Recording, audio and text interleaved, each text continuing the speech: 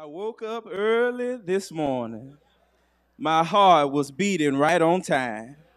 I said, Lord, I truly thank you for opening up these eyes of mine. Then I went over to the window, and while I was peeping out the shade, once again I had to tell him, thank you, Lord, for letting me see another day. Now the sun was brightly shining, and the wind was blowing not too strong. And in a treetop just a few feet away, Brother Robin was singing a song. Now, I don't know what he was singing, and pretty soon he was on his way. But who's to say he wasn't being grateful, saying, Lord, thank you for another day. Now, I know that Robin had enough sense to say thank you, that I know we ought to have that too on this morning. Because I don't know about y'all, but I know I'm not the only blessed person in this house on this morning. And if you can't do anything else, you ought to be able to tell God thank you on this morning. Tell God thank you because he brought you through another year, brought you through dangers seen and unseen, brought you through tribulations and trials and circumstances and situations. If you can't open your mouth, you might as well just wave your hand. And if you can't say a word, you're deaf, you might well just say, that still said, thank you, Lord. You can give God a praise in whatever state you find yourself because God has been good to us. He's been better to you than you can think about being to your very own self. God is good all the time. Turn to somebody this morning and say, neighbor, God loves you, and I do too. And if you love me as much as I love you, then nothing can break our love in two. Good news, I'm yours now.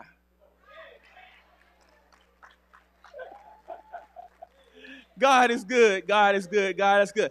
I ain't forget about you, Richard. I ain't forget about you.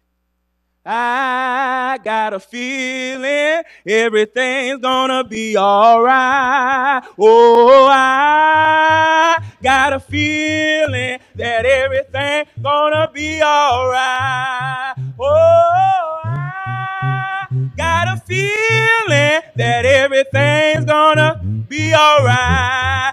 Be all right. Be all right. Be all right. Oh, well, I got a feeling that everything's gonna be all right. Oh, I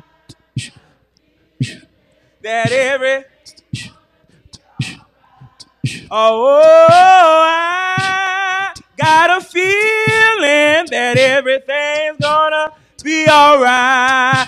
Be all right. Be all right. Be all right. Because of Jesus done already told me that everything's gonna be all right. Oh, Jesus already told me that everything's gonna be all right. Oh, Jesus already told me that everything's gonna be all right. Be all right. Be all right. Be all right. I said I got a feeling that everything's gonna be all right. Oh, I got a feeling that everything's gonna be all right. Oh, I got a feeling that everything's gonna be all right. Be all right. Be all right. Be all right. Amen. Amen. I am so thankful to the Almighty God for this day, for just another opportunity that he has given us to come into his house and worship him. And then it's so good to know that you got a place that you can come to and you can lay your burdens down at the feet of Jesus. Tell God about your issues and your problems and just praise your problems away. It's so good to know that, man, I might not be able to show out in Walmart or on my job like I want to, but when I come to church, I come to give God some praise and I come to give God some glory. Amen. For he is so worthy of it. I am so thankful to be here this morning, and we just want to say welcome to everybody this morning that's visiting with us. You are an honored guest, and we're just so glad to have you here on this morning. For all of those that are watching this morning via live stream, welcome you. You are just as much a part of this service this morning as we are. And we pray that you will be blessed throughout this service and reach out to us if there's anything that we can do to help you in your spiritual walk with the Lord. And come by and stop and see these folk here at 7009 Wilson Boulevard where the gospel is preached. You heard it from them. You ain't hear it from me. So come check it out for yourself. Did anybody come to hear a word from the Lord? That was half of y'all. Anybody come to hear a word from the Lord this morning? Amen. If you would, follow me to the book of John. The book of John, chapter number 11. John, chapter number 11, beginning at verse number 38. And we'll tabernacle at verse number 45. John, chapter 11, beginning at verse number 38, concluding at verse number 45. The grass withers, and the flower thereof fadeth away. But the word of God shall stand forever. He that hath an ear, let him hear what the Spirit is saying to the church. John chapter 11, beginning at verse number 38. You there? Say, I'm there. And the scripture says, Then Jesus, being deeply moved again, came to the tomb. It was a cave, and a stone was laying in front of it. Jesus said, Remove the stone. Martha, the dead man's sister, told him, Lord, there's already a stench because he has been dead 4 days. Jesus said to her, Didn't I tell you that if you believe, you will see the glory of God? So they removed the stone.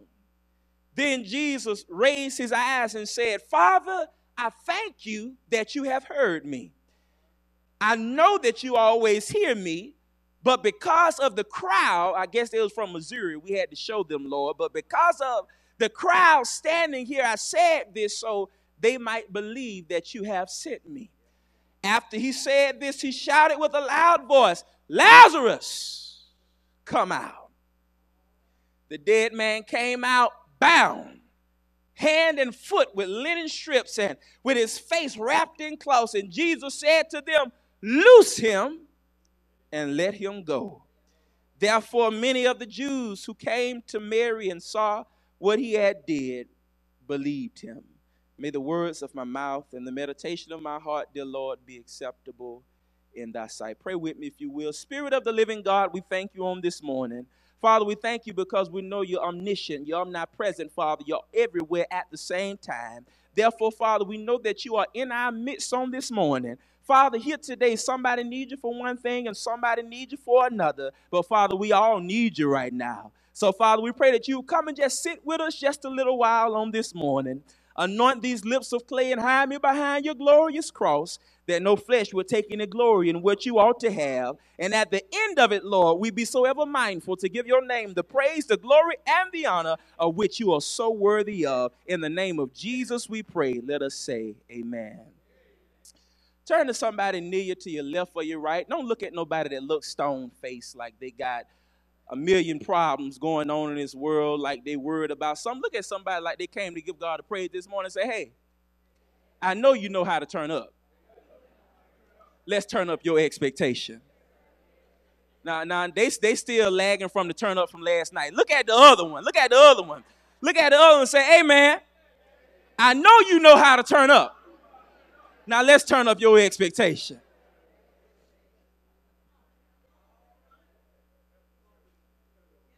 Rarely does a day go by that I don't have somebody in some way, shape, or form reach out to me and say, preacher, I need you to pray for me because I'm going to surgery.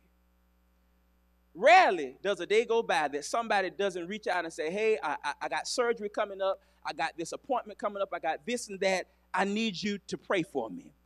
Now, if you've never had to undergo surgery, you really need to thank God. Because of the grace that's been applied in that area of your life, because it's only by the grace of God that you didn't have some kind of surgery. And for those of you who've had surgery, they'll tell you that surgery ain't no kind of joke.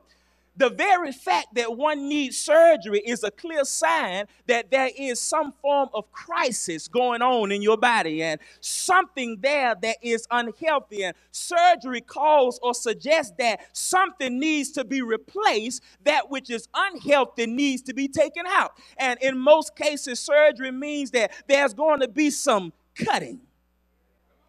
And there's going to be some suturing that must take place. And generally, after the cutting, there's going to come some bleeding.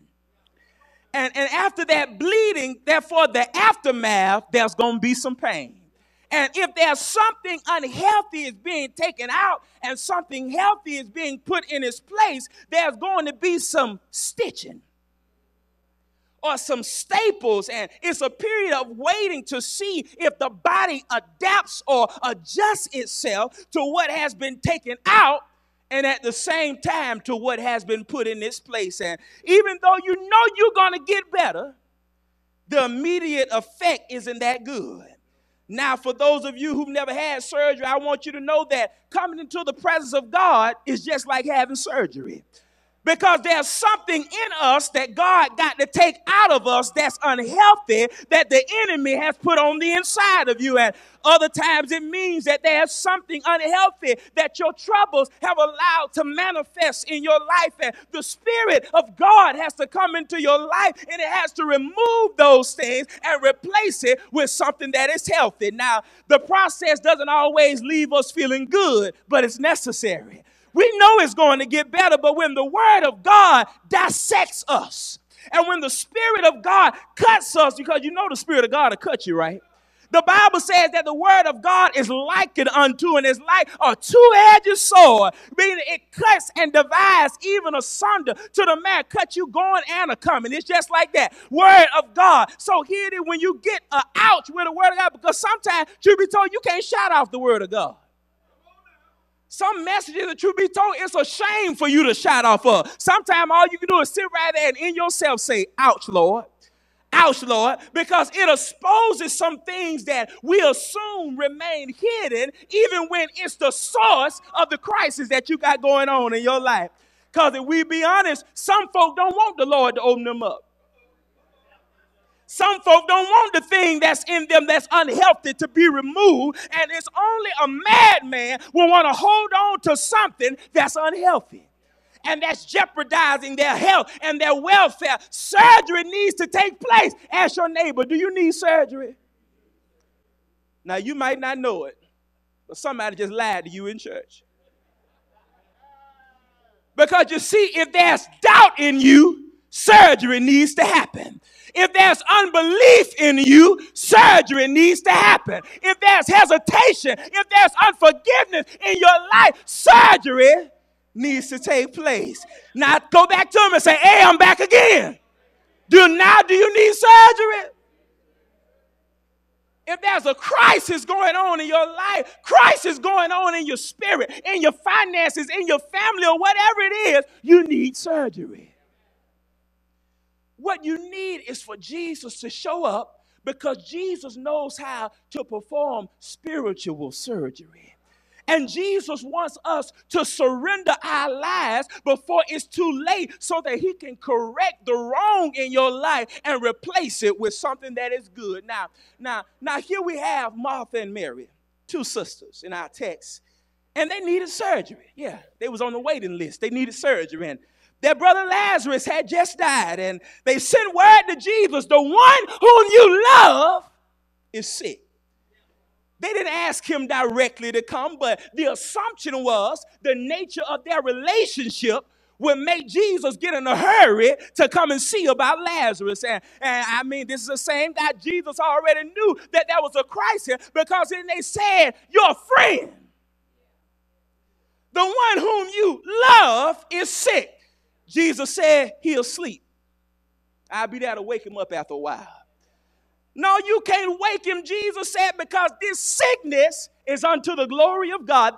This crisis was necessary so people could see the full scope of my power. Sometimes when trouble come into your life and crisis come into your life, it's necessary to reveal how weak you are, but how strong God is.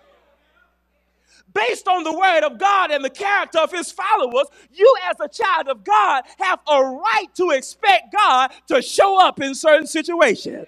And that's all that's happening in the text. Martha said, we got a right because we are in relationship with Jesus. You done been in my house so many times, you just go in the refrigerator by yourself. Now, you don't even ask me no more. They feel like they have a right, but Jesus stayed 2 days. You got a right to expect God to show up. Now, let me teach this just a little minute, and I'll get where you want me to be in a minute, because if you're in a right relationship with God, then there are some things that you have a right to expect from God. That's why I'm glad to be saved this morning. Yeah, I was half of y'all. I said, I'm glad to be a child of God this morning. I'm glad that I'm saved because there are certain things that I got a right to expect because of my relationship with the Master. An unsaved person cannot say, Jesus, you promised me. An unsaved person can't say, Lord, you told me. God, you promised me. Our nation has been in such a strain because of the various issues that we have going on. But beloved, I don't care what the government does. I don't care what happens, because you are in a relationship with God. You'll never see the righteous forsaken, nor his seed begging for bread. God gonna take care of his children. He said, I'll make a way for you in the wilderness and in the desert. Now, because of my relationship with God, I got a right to expect some stuff to happen. If you never expect a miracle, you'll never get a miracle. Tell somebody you got to expect something. Every now and then you got to get in God's face and say, God, you promised me. Now, it ain't that God forgot what you said, or God forgot what he told you. Say, Lord, you said if I love you and walk upright, then when I called you, you'd hear my call. I have to get in God's face every now and then and say, God, I'm not feeling well, but you promised me. You were wounded for my transgressions and you were bruised for my iniquity. You promised me, and I'm calling on you now. If you didn't want me to call you, you shouldn't have put it in the book. You put it in the word of God. If you didn't want me to call you, you should have never put it in the book. I'm reminding you of what you already told me. You told me that I can sit down at the same table with my enemies, and you would prepare the table. As a matter of fact, you make them pour my lemonade. So they said, in fact, you'll prepare the table. You told me that my cup would overflow with goodness and mercy. And it's not that God forgot about you. It's just that when you come to God and you remind God of that, all you are doing is affirming the relationship that you have with God. Any of y'all ever prayed a specific prayer and asked God for some specific things, and you seen God give you specifically what you asked for? That is only a sign that the relationship between you and God is where it needs to be. Because let me tell you, some folk call and he don't hear. Some folk call and he don't answer. But I'm glad when I call, he might not show up when I want him, but I know sooner or later God gonna come and he's gonna answer my request. So it's expectation. Every child of God ought to have some expectation. Stop allowing the devil to beat up on you all the time. Stop walking around with your head held down, always crying, always melancholy. Stop buying into mediocrity. No, God has promised you more than that in this life. Look at your neighbor and say, I'm smiling because he promised me good. A life without expectation is a life without inspiration. Because inspiration is the genesis of my confidence. Lord have mercy. It's the genesis of my confidence. And when the sperm of expectation meets the egg of inspiration, it produces exhortation. When the seed of inspiration comes with the sperm of expectation, it produces exhortation. What do you mean, preacher? What do you mean? And so even if I'm broke, busted, and disgusted, if I can get a word from the Lord, something to encourage me, something to lift me up, it's going to cause me to bless the name of the Lord. So in other words, even though it don't look like it, it's true. My faith says, yes, it is. Because now faith, tell somebody you got to have now faith. Now faith is the substance of things that we hope for. And it is the evidence of things that we cannot see. So I don't have to see it. If I can say it and God affirms it, that's all I need. And so Jesus shows up. He shows up and he realizes that he must do something to turn up their expectation. Because when Jesus heard the word about Lazarus, he didn't send them a word. He didn't tell them to hold on. He didn't send them a blessed cloth. He didn't send them no miracle spring water from the pool of Siloam. He didn't send them nothing. He didn't even send them a word of comfort or cheer. The same Jesus that walked the streets of Jerusalem and healed strangers and opened blinded eyes did nothing when he heard about Lazarus' death. But when he heard about it, he said, this sickness is not unto death. Lord, that's enough to shout off right there. The conclusion of the matter is not going to be death. Even though it look like it, smell like it, even though it appears to be, the conclusion of the matter is not going to be death. Anybody in here that's ever faced an uncertain situation ought to be shouting right now, because what looks like a dead situation don't look that same way to God. And even though you think you'll never make it, it don't look that same way to God, because he got all power in his hand. So when he heard about this situation, he tries to turn up their expectation. In verse 11, after he had said this, they said, our friend Lazarus has fallen asleep, but I'm going now to wake him. Here he's talking to his disciples. And they replied, Lord, if he sleeps, will he get better? Jesus had been talking about death, but they thought that he was talking about natural sleep. So again, let me turn you up a little bit more. In verse number 14, he says, let me make it a little bit more clearer for you. He said, he told them plainly, Lazarus is dead.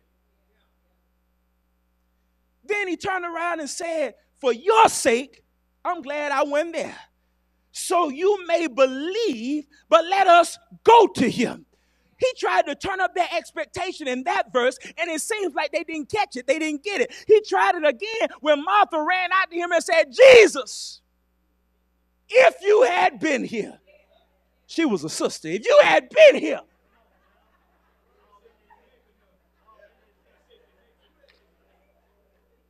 If you had been here, my brother would not have died. But Jesus tries to turn up their expectation. And he said, listen, you're going to see your brother again.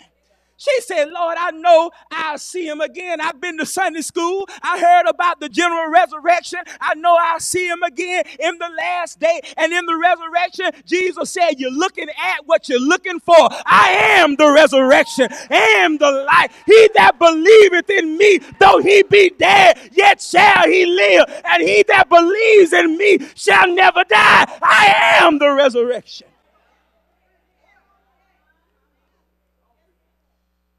So here it is. He said, every now and then, we got to turn up our expectation. Turn it up real quick. He said, I am the resurrection. So what I have is something simple. Now, I wish this morning I had for y'all some deep theological system or strategy to turn up your expectation. I really wish I did. If that's what you're looking for, I ain't got it. I ain't got it. I ain't got it. That's what you're looking for. I got something plain. The only thing I know to tell you is when you're facing these kinds of situations, grab a hold to you a verse of scripture and stand there until God shows up. Stand there until God shows up. Grab a word, look back over your life and see what God done for you before. And if he did it then, he bad enough to do it now. So what the master does is he turns up their expectation until it gets to the point of a miracle. Jesus says your expectation has to ascend that which is impossible. When it gets to the place of the impossible, that's when God shows up. As long as you can handle it, ain't no need in God coming to help you out. As long as you can figure it out, you're pretty good. But once it gets to a place that you can't do anything about it, once it gets beyond you and your intellectual understanding cannot comprehend it, once you get to that place, God will manifest a miracle, but you got to turn up your expectation. When you face it, you got to say, I know God got this. I know God will do it. I know God got the power to do exceedingly and abundantly above all that I could ask or think. Tell somebody you need to turn up. God will turn up the level of your expectation until you have a not unto death testimony. When you lost your job and career, thank God it wasn't unto death. When your relationship fell apart, thank God it wasn't unto death. You thought you never loved again and had trust problems. And when others stood by and said this and that ain't going to work, and it wasn't unto death. When you give your best effort and you still fail, thank God it was not unto death. When it seemed like hell had come to visit you and wasn't going to leave, and everything that you had worked for fell and fall apart, thank God that it was not unto death. Told you don't pray anymore. You're in your bed of sickness. Folk drew up your funeral plans, but thank God that it was not unto death. Jesus turns up the expectation. He who believes in me, though he be dead, yet shall he live. So he says to them, Jesus shows them, he said, you know what? I'm going to turn y'all up a little bit higher. He says, I'm going to turn up your expectation. He says, show me where you laid him. Jesus turns up their expectation. He says, open it. They said, Lord, if we open it, you're going to smell something. You don't want to smell this. He's thanking Lord, and still Jesus said, open it. Every now and then, Jesus will bring you to a place where all he tells you to do, open it. Lord, I ain't got no money. Lord, it ain't enough to go around. Lord, my life is over. I feel like a failure. Broke, busted, and disgusted. Open it up.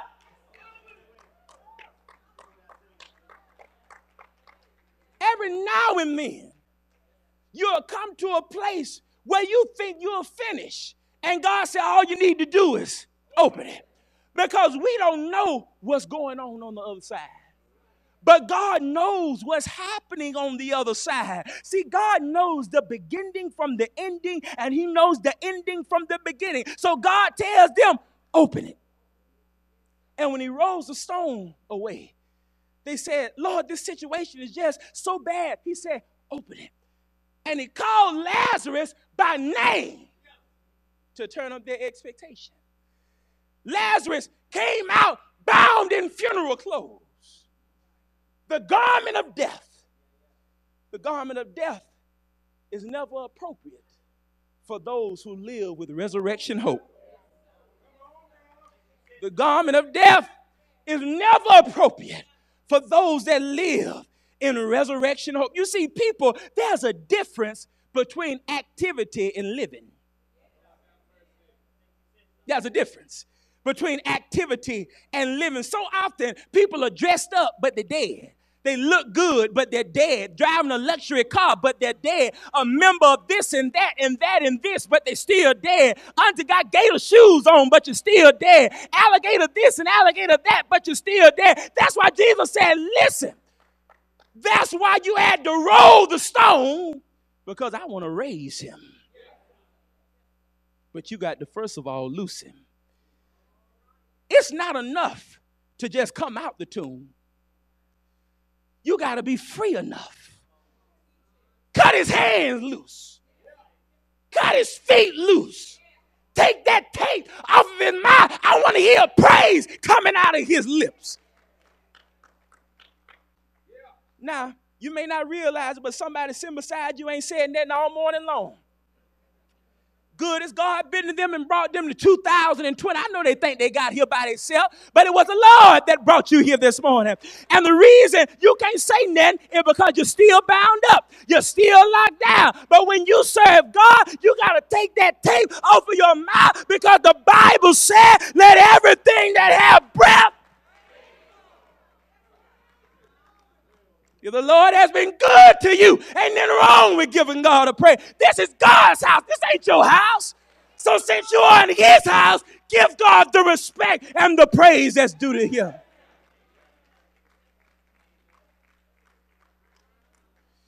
If a president walked in here, we stand up. Oh, thank God for the president.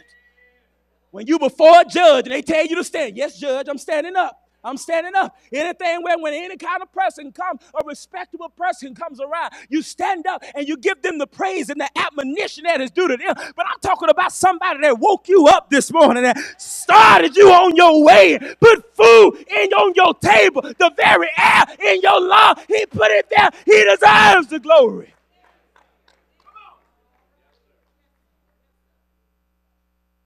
So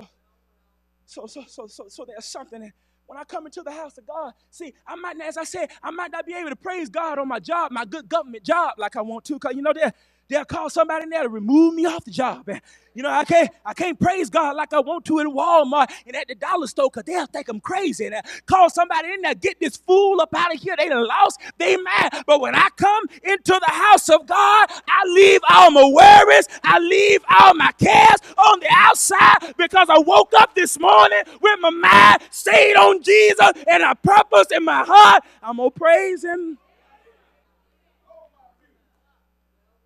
Something in me make me want to clap my hands. Something in me make me want to tell God, thank you for what he has done. He turned up the expectation. He raised some things so he could release some things. This situation looked hopeless, but Jesus shows up to let them know that there is no expiration date on the power of God. There's no expiration date on the power of God. They got in Jesus' face and said, he been dead 4 days. But God says, there's no expiration on my power. I don't care if he been dead 4 weeks. I don't care if he been dead 4 years, 4 millenniums. I don't care how long you've been dead. I don't care. There's no expiration on God's power. And it's so good to know that no matter what I face, my God got power. Tell somebody, my God got power. Yeah. What you thought was dead and wasn't going to happen, even though you had closed the book on it and you co-signed that this was dead, God can bring life to it. God can still bring resurrection to it. God can still turn up your expectation. And everybody in here this morning might be facing a dead situation. It looked dead, smelled dead. But if you let Jesus perform surgery on you and let Jesus turn up your expectation, you can look at that situation with your hand on your hip, get right up in his face and let it know my hope is built on nothing less than Jesus' blood and righteousness. I dare not trust the sweetest frame, but wholly lean on Jesus' name, on Christ, the solid rock I stand, all other ground.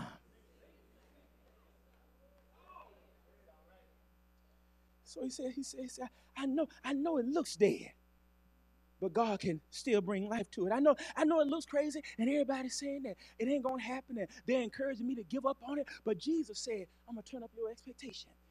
They said, wait. They said, wait. If you hold on to the promises of God remind you they are eternal and everlasting. Jesus said, show me where you laid him, because I want you to realize that death has already lost its sting.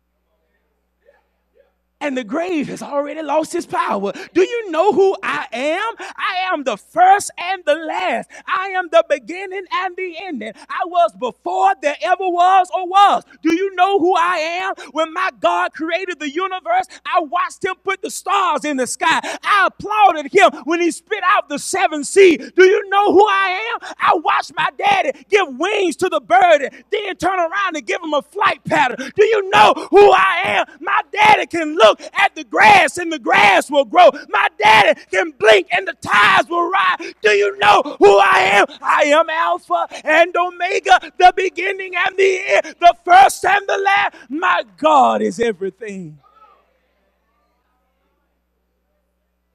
Jesus says, show me where you laid him. Because I want you to realize I have already conquered death.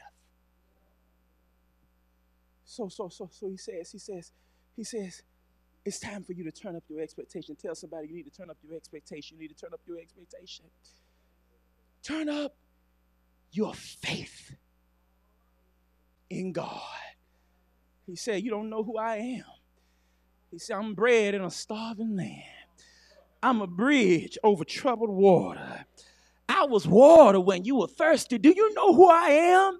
I was Moses' rod. I was David's battle axe. I was Joshua's sword. I was David's praise. Do you know who I am? Do you know who I am? I am the same God yesterday, today, and I'll be the same God even forevermore. In Genesis, I was the word of God creating the heavens and the earth. In Exodus, I was the Passover lamb whose blood was sprinkled on the door of your heart so you could escape the bondage of slavery. In Leviticus, I was the temple, the place, the holy place that you go to meet God. In Numbers, I was your ever-present God, a pillar of cloud by day and a pillar of fire by night. In Deuteronomy, I was that coming prophet that would be greater than Moses. In Joshua, I was the conquering warrior that would lead you safely to the promised land. In Judges, I was the unlikely savior that rise from weakness in order to rescue you. In Ruth, I was your redeemer. In 1st and 2nd Samuel, I was your shepherd king who rushed out to face the giant all by himself. In 1st and 2nd King, I was your righteous ruler. In 1st and 2nd Chronicle, I was the restorer of the kingdom.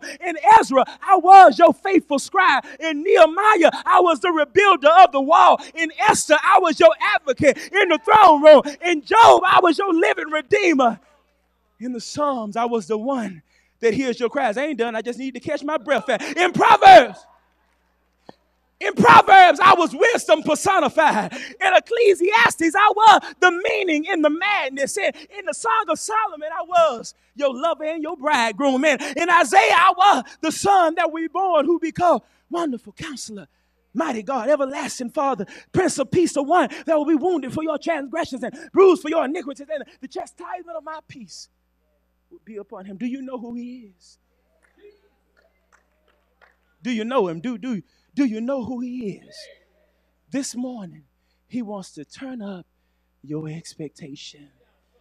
This morning, he wants to level you up on this morning, because where you are right now is just not sufficient enough. All of us in here could be just a little bit closer to God than we are right now. All of us could be just a little bit nearer and nearer to God than we are right now. What is it? What area of your life is it that you are limiting God to where you think God cannot do anything? Some of us have put dead on a lot of situations in our life when we really did not come before God and ask God to work out those situations. But God this morning wants you to take him back to the place of your pain. Take him back to the place of your misery and your strife and your defeat, and go back. And God said, show me where you thought I couldn't do anything. Show me where you thought I was too late. Show me where you thought I could not do a miracle. I'm finna turn you up if you'll give me a chance. Lord, from what we see, he dead. From what we see, there's nothing else that can be done. He threw. It's been 4 days. He ain't coming back now. But I'm so glad there was a song that said that we're too close to the mirror to see what God sees. I'm so glad that what we see is the total opposite most times of what God sees. Where we see defeat, God sees just another opportunity. Where we see sickness, God sees healing. When we see hopelessness, God sees hope. God always has a better perspective for us. But you got to turn up your expectation. Stop limiting God. God ain't meant for you to just sit at the house looking like Aunt Jemima eating on potted meat and sardines and crackers all your day. God had the scripture said that he said, my prayer for you is that you would prosper and be in good health. Stop walking around with your head held down like you ain't got nothing to be happy about, like you ain't got nothing to be joyous about, like you ain't got nothing to thank God for. You are God's child. I want you to remember that. You are a child of the King. The Spirit of the living God lives on the inside of you. How dare you walk around looking defeated like you ain't got nothing to be excited about? Let God turn up your expectation. We're looking for it to come this way. God said, no, I'm going to send it from another way. And aren't you glad that God waits until situations have gotten beyond your control until he shows up? Because if he showed up before time, you think you did it by yourself. And then you go around, look at what I did. Look at what I was able to accomplish. You ain't did nothing. It was God that gave you the ability. You ain't even get in your car and crank it up this morning. It was God that gave you the ability to go out there and crank up the car, to get in it, to drive here, get out, walk up in here and give a name to pray. It's God that's giving you the ability to do that. We do not direct our own steps. That is the Lord's doing. Who this morning needs God to turn up your expectation? Need God to turn up your expectation. Well, maybe you say, well, man, preacher, that sound all well and good. I came here on this Sunday morning, man. It's a new year. I decided I'm going to give this God thing another chance. Last year didn't look too well. The past few years of my life, they ain't been too hot, ain't been too good. But I just decided, hey, I might as well give this God thing just another opportunity. Well, I'm so glad that you have given God the chance to turn up your expectation.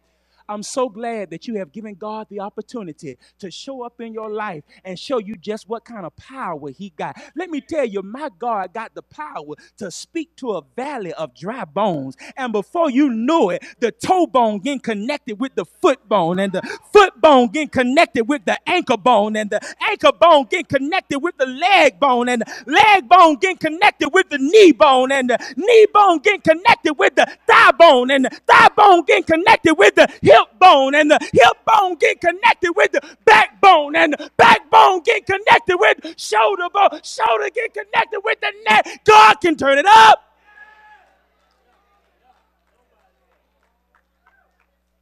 But you got to give him an opportunity. God wants to work in your life. He wants to show himself mighty in your life. But what I love about him is he gave us something before the foundation of the world. He gave us something called free will. Meaning that he's not going to stick you up to come serve him. Whosoever will, let him come.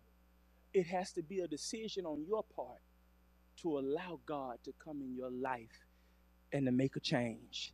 And let me tell you, I'm not the only one that can testify to you this morning. There's several other people in here this morning that have tried Jesus, and they can tell you that the man is all right. We ain't just looking at the table. We have tasted and seen, and we know that the Lord is good. We know what God got the power to do. You need to try him for yourself. Don't take my word for it. You need to try God for yourself. And I tell you, this will be the best decision that you have ever made in your life. Let me tell you, I don't care how good your job is. You might be on a job. You got all kind of retirement benefits, IRA, RRA, WRA, AW, all kind of stuff. You might have all that good stuff, but let me tell you what, being a child of God, you got the best benefits that you could ever expect to get from anywhere. Because guess what? You don't just get to live off the benefits on this side, but when you get on the other side, oh God, when you get on the other side,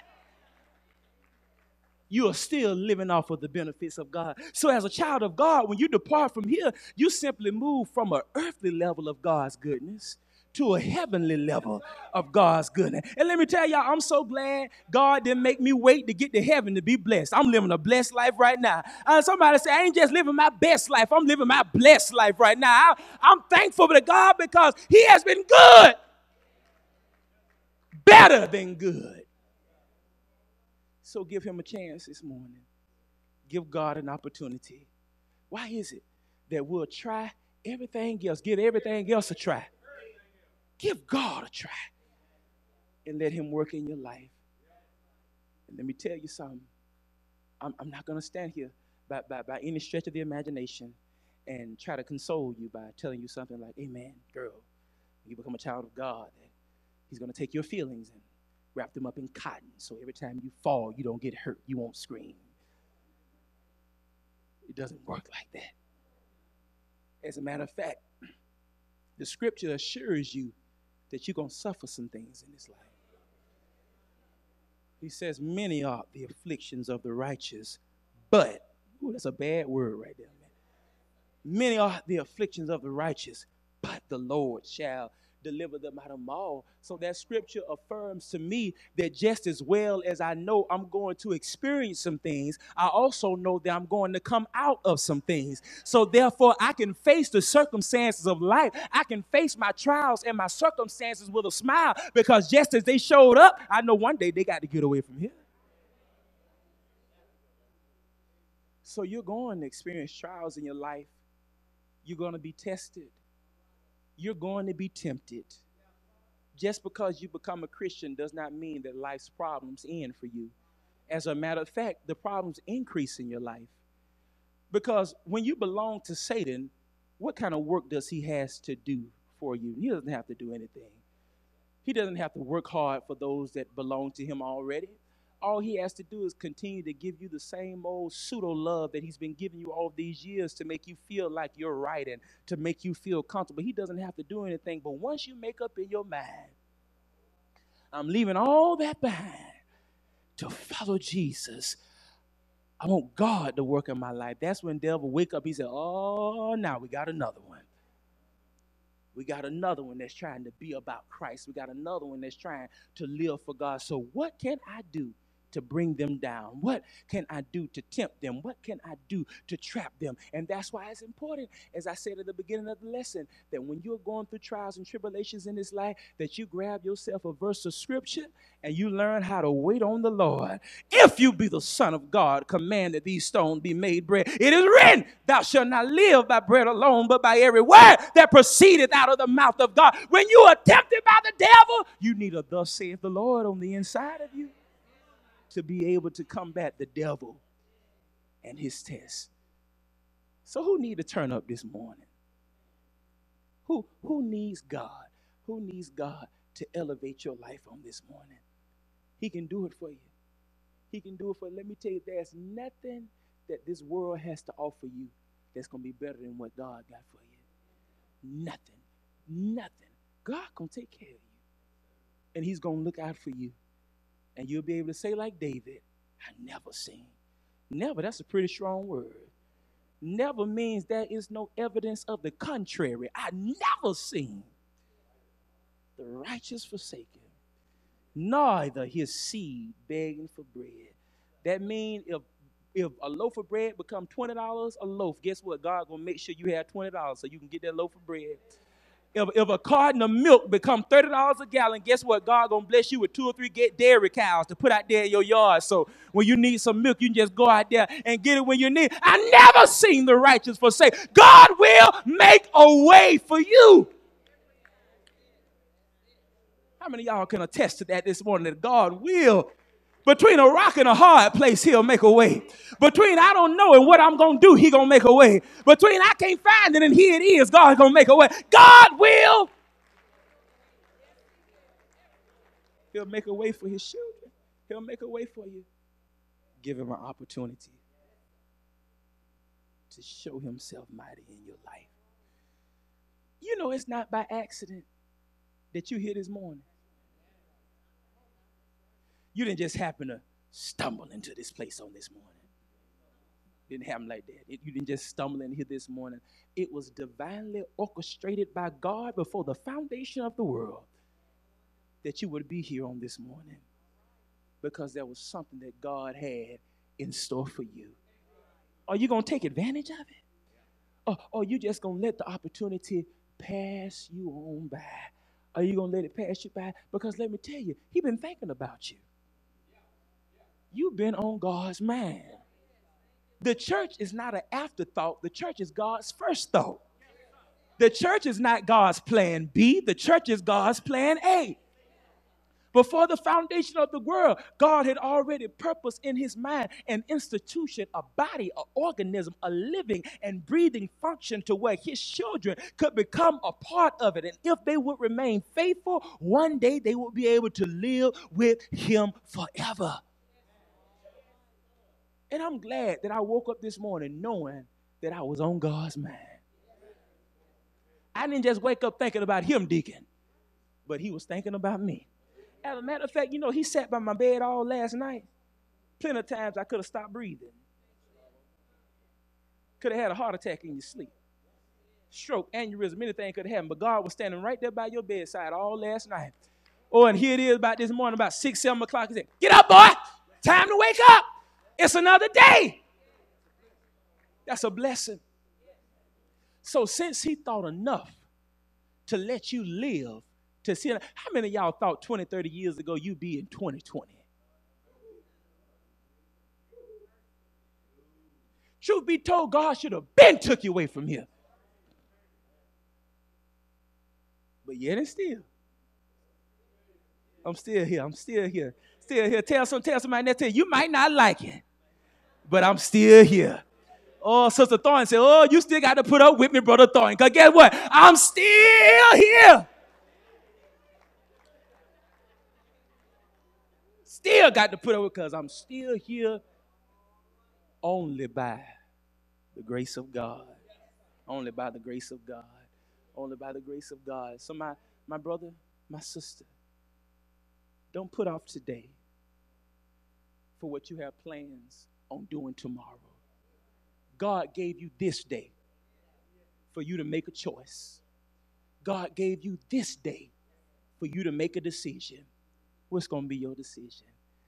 Are you just going to go throughout another year like you've always done, playing Russian roulette every day of your life with your own soul, because you don't know around which corner death lies for you? Oh, man, I ain't but 20, 30 years old. They die. I ain't but 40, 50 years old. They die. I don't care who you are, and I don't care how. There's a song that said, "The leaning tree ain't always the first one to fall."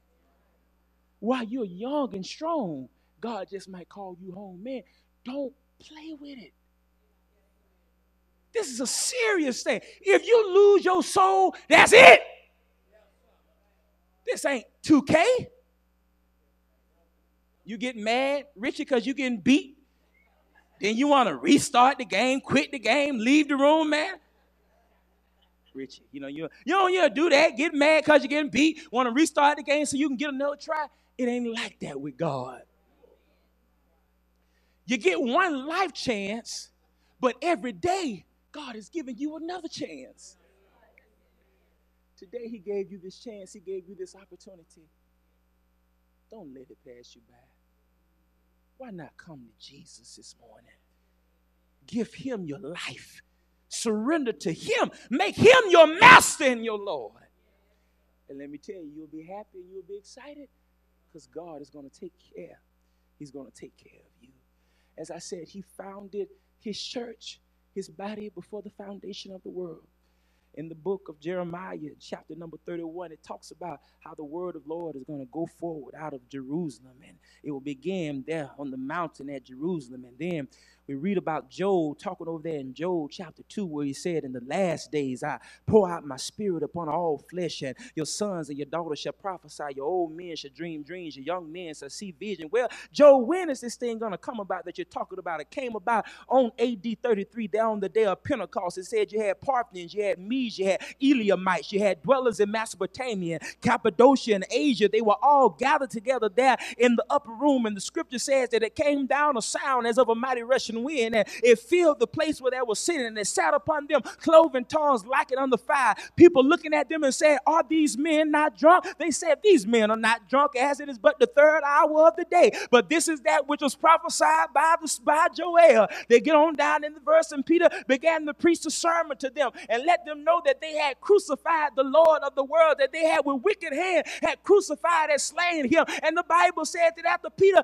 got through preaching the word of God to them, that they were pricked in their heart, and they said, men and brethren, what shall we do? Peter said, repent and be baptized, every one of you, in the name of Jesus Christ for the remission of your sin, and you shall receive the gift of the Holy Spirit. So they heard the word. They believed it. After they asked Peter what to do, he told them, repent. Confess, Lord, confess him as your Lord, and be baptized for the remission of your sin. It ain't that difficult. It's so simple that even a child can understand it. He made it that way. So why not? If you stand a guilty distance away from the Lord this morning, let me ask you a question. You ain't got to say nothing. If God called your name right now, if you had, I ain't got to say that. If you had to question it, you need to be coming to Jesus. If there's any doubt in your mind that your soul is not right with God, you need to be coming to Jesus, because this may very well be your last time. This may very well be your last opportunity. Don't let it pass you by. And if you're here and you're already a child of God, but you're in sin on this morning, you're no different than all the other billions of people upon this earth. Scripture says that all have sinned and come short of the glory of God. But it's so good to know that when we do sin, that we got a big brother that's standing at the right-hand side of God, and he's interceding on our behalf. You remember when you was little, you might have had a big brother or somebody mentioned, I'm going to get my brother on you. I'm going to get my sister, Baby D. I'm going to call Baby D on you, whatever. Come, but I'm so glad that when I get in trouble, I can call God. I can call Jesus, and I can let him handle my troubles and take care of my situation. Child of God, if you're here this morning and you stand in need of salvation, you stand in need of the Lord, this is your opportunity. Don't let it pass you by. Don't put it off. This may very well be your opportunity. God gave you this chance today. Take advantage of it. Come to Jesus while the blood is running warm in your vein. Come to Jesus while you're still in your right mind, while you still have the activity of your limbs. Stand to your feet. Come to Jesus now. Come to Jesus. This may very well be your last opportunity, your last chance. Don't put off today for what you plan on doing tomorrow. Come. There is one